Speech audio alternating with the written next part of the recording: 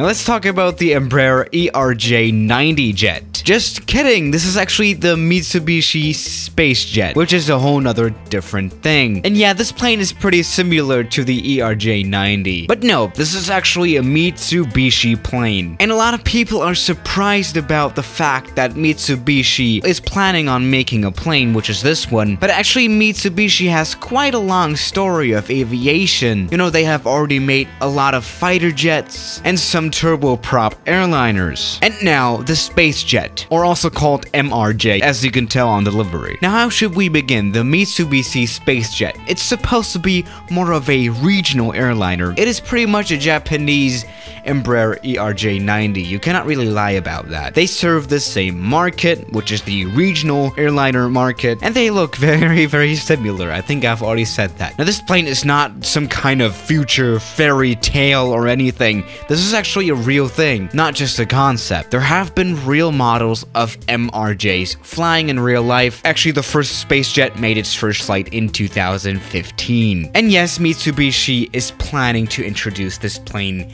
in just 1 year, in 2021. So yeah, now as you can see, we're an FSX, so we don't really have the best add-on. We cannot really review the plane. We cannot really go that deep into the plane. For example, I cannot show you the cockpit that much because there is pretty much none here, but the cockpit in the SpaceJet is going to be very modern avionics, definitely. This plane does kind of fly like an ERJ, no front, but yeah. Now yes, even though Mitsubishi is kind of on the low-key end of being known as an aviation manufacturer, they still can do things properly. And they're not like a Chinese or Russian fake jet, definitely not. For example, they are using Pratt & Whitney jet engines, pretty modern ones as well. And they have worked with a lot of Western engineers and stuff, which is actually the reason some Western carriers have already ordered this plane. Talking about orders, there haven't been that many actually. There have only been around 100 or 200 orders so far, which is only medium good. You know, especially when we compare it to the 737 MAX or something. The MAX just definitely had a lot more. Let's do a little barrel roll to destroy our avionics or something. Now, the majority of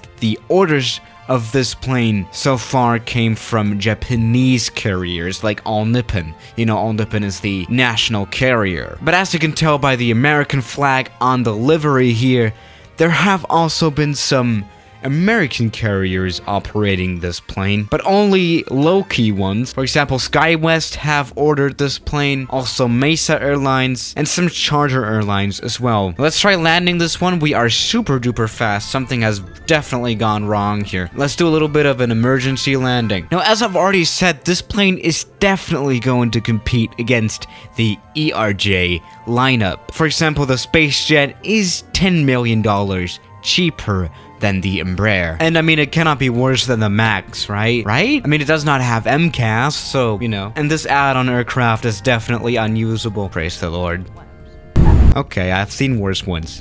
Actually, have I? I don't think so. Let's stop, though. Yeah, I think I broke the nose landing wheel, but that's a whole nother story. Now let's answer a very, very important question. Is this plane able to fly at Lukla, or at least depart out of Lukla? This is something that we always test about airliners. Is it Lukla proof? Now for a Lukla, you need to be able to make a 180-degree turn, which can be an issue for some. Oh, Jesus Christ. All right, let's go ahead and do a full power takeoff. What do we have to lose other than an aircraft that is not even released yet? Like, this might actually work. And it worked. This plane might actually be Lukla proof.